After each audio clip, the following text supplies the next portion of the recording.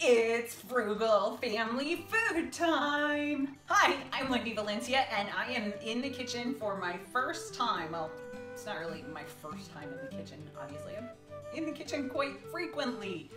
Today I'm going to be making ajiaco, which is a traditional Colombian soup, and I'm going to be making it from start to table in 30 minutes.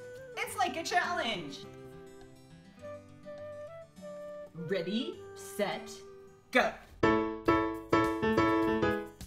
Today I'm collabing with Amanda from the Fundamental Home and Tangi from the Caver's Wife, doing frugal family food, and I'm super excited to be doing this. This is gonna be so much fun.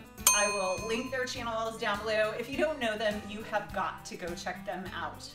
So every Friday, basically, Tangi and Amanda showcase another channel doing a food collab, and they pick a theme for the month, and so this month I'm doing it. So excited. And before I get started, also on Facebook, there is a group called Frugal Family Food run by Tangi and Amanda, and it's a huge number of people, and they are absolutely amazing. I highly recommend you go check them out. As always, they're going to be in the description box, and they come up with the most amazing frugal food ideas. You can really ask them anything there. So this week I actually posted a question in the Frugal Family Food group.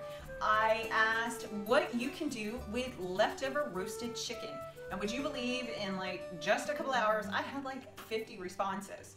I mean, immediately. Some of them had links to recipes, all of them super simple and frugal. Most of them were things I already had in my house. So it was just like pick and choose. It was awesome.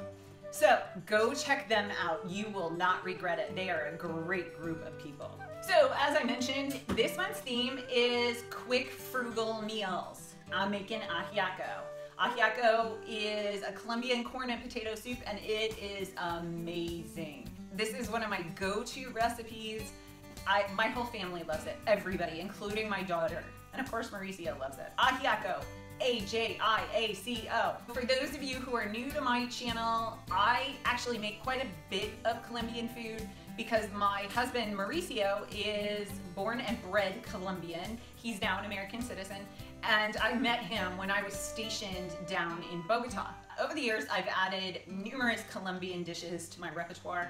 Most of them are pretty easy. I like this one because it's super cheap and super easy to make. There are obviously varying levels to this recipe for cost. I am going with the fastest version of it. Still not terribly expensive. It makes a huge amount of food. Back to the task at hand, clock's running. Ooh, I just wasted 3 minutes. Gotta get going. First things first, this recipe starts with rice. So I'm gonna go ahead and get started in making that, or we will not get done in 30 minutes. I'm gonna make rice the traditional Colombian way, which is a lot less healthy than the traditional steamed American rice, mostly because it has oil. So I have 2 cups of rice. Obviously my 4 cups of water. Olive oil. Just enough to make it floaty, and salt. Now I will tell you, I always undersalt my rice and it makes Mauricio mad every time, but so be it. And then turn on the rice and we're good to go. Now this is a recipe that I've kind of created a little bit myself, a little bit with my mother-in-law's help. I'll put the recipe down in the description box, but just to know, it doesn't have to be perfect.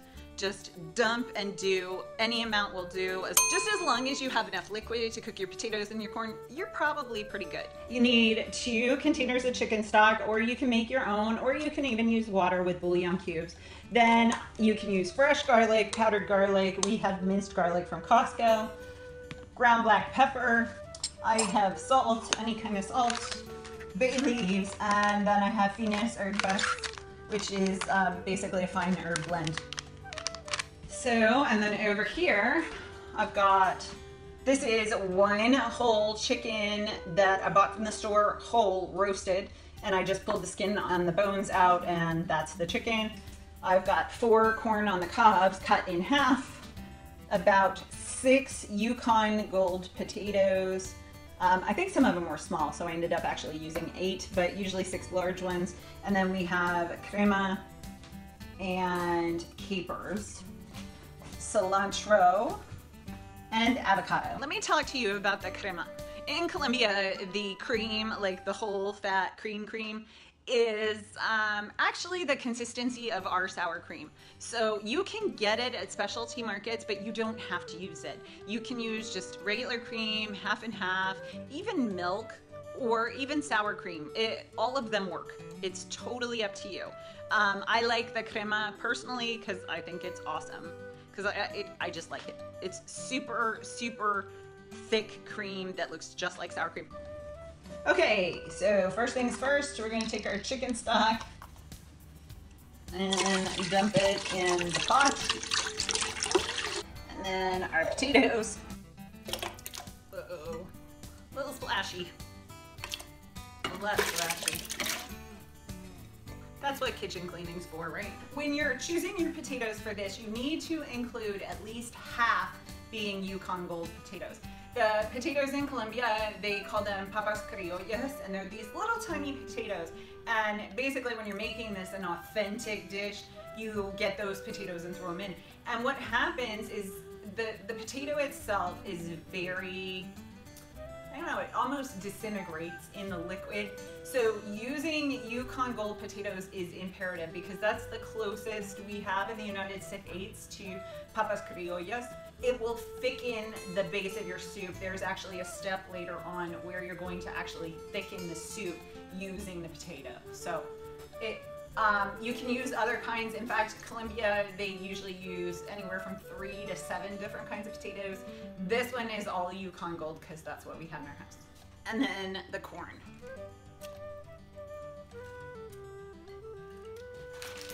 Then you add your bay leaves. I usually add 3.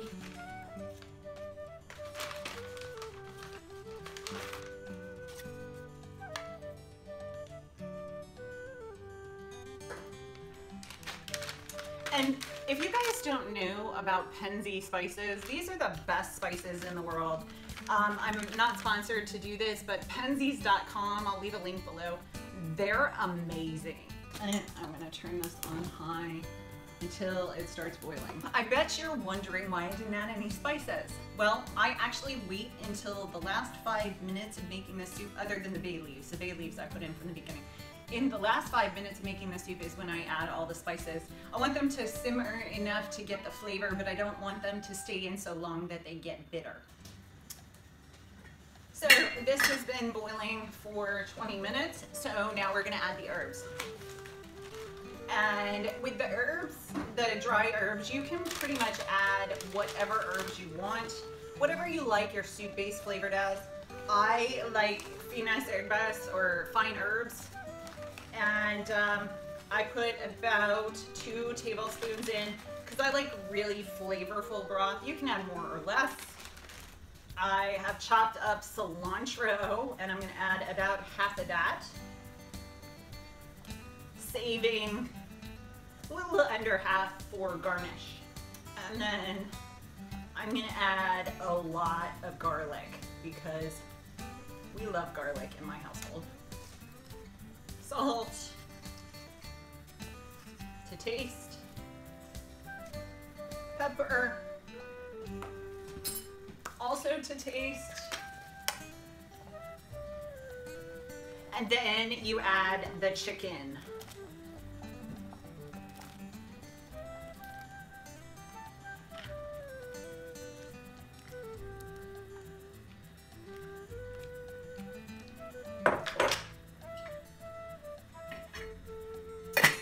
And let it boil 5 more minutes.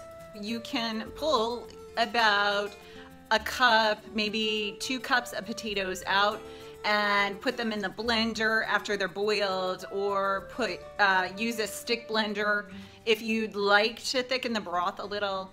I am not doing that tonight for speed's sake. I'm just gonna leave it like it is, and then as I serve it, the potatoes will start falling apart little by little, and it'll thicken the broth a little bit. But truthfully, you can do it, you cannot do it. So as you can see, let me see if I can bring this up so you can see it. The potatoes are starting to fall apart a little bit. The more you move them around, the more they'll fall apart. And then to serve this, you put a big dollop of crema, sprinkle, oh, you know what I forgot? I forgot corn. So since I covered up my crema, I'm gonna make it a little more so it looks pretty. Corn, crema, cilantro on the top. And Colombians, depending on who you talk to, will or won't eat it with capers. Oh, there's the timer. 30 minutes are up. Perfect timing. Capers, just however much. If you like capers, use them. If you don't like them, Mauricio don't like them, which I think is weird, but no, don't use them. And then take avocado and lay it on the top, and let's make this all pretty.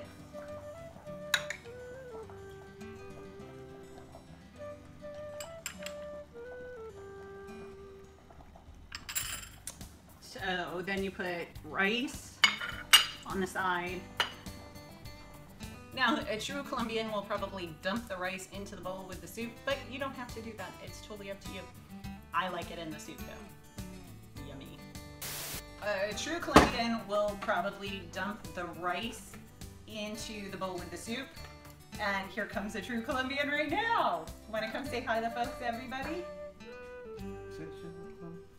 Huh? What are you saying about Colombians? I'm talking about Colombians. Come, say hello to the folks. Hello. As you can see, my mother has very much a sense of humor like I do.